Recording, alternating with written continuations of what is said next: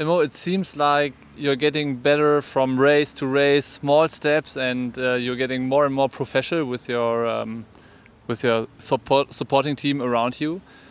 What can we expect from you on Sunday? Oh, good question. No, it's cool. I've changed a few things recently, and it's cool to be here with a team behind me, as you say. And yeah, it changes a lot. It makes it a lot smoother. But I've switched up my training a bit, change of coach, as you know, since last year in Ratingen, and I was really pleased with how Dubai went, considering still being limited due to injury.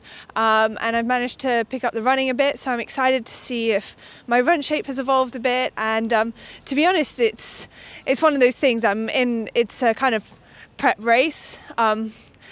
And I'm working towards Coeur d'Alene in end of June, so that's priority focus. But it's awesome to be able to be here and racing against the best girls in the sport, just to see and put a benchmarker down on where I am and what progress I've made. So I'm really excited to race the best. Obviously makes it all a bit more interesting and that much bit harder, but it's going to be fun. Do you know that there are no prep races in triathlon? Yes, I am aware. That's why I kind of put it in quotation marks. So we have Lisa here, we have Anne here, and are you capable to win the race against those strong girls who are so long into the sport? Honestly, you got to believe you can to do it. So I believe I can. Whether on Sunday I will or not, we'll have to wait and see. But I believe that whether on Sunday or down the road in the future, I'll be able to match them. Yeah. That's good to hear. What does your tactic look like for Sunday? Can we hear it, please? Secrets, please. So you have to swim with Lisa. She told us that she's looking for an alliance with you on the swim course. Yeah, I mean, to be honest, she's, with her Olympic background, she's certainly got a bit more of a swim pedigree than I have. I've been working on my swim quite a bit the past few months, so I'm excited to see where that's at. Hopefully hold up. But you never know. It's cold water. It can hit you a bit harder, and sometimes you lose the feel for the stroke, I find, a bit in cold water, actually. And so that can throw me off, throw anyone off, so it'll be interesting to see. Obviously, Anne is a seriously good swimmer as well. I often, in Kona in 2019, I came out of the water with her. So it'll be interesting. On the bike course looks pretty fun. I'm yet to see the whole thing in person.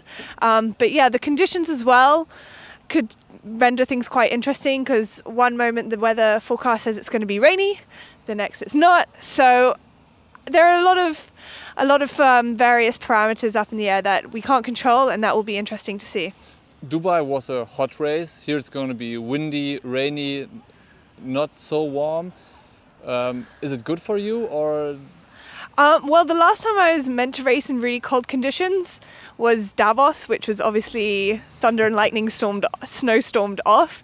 So actually I haven't raced in those conditions for quite a while. So I'm quite excited to see how I fare. I train in them quite a lot, so I'm optimistic about how it would be. And yeah, excited to race, to be honest.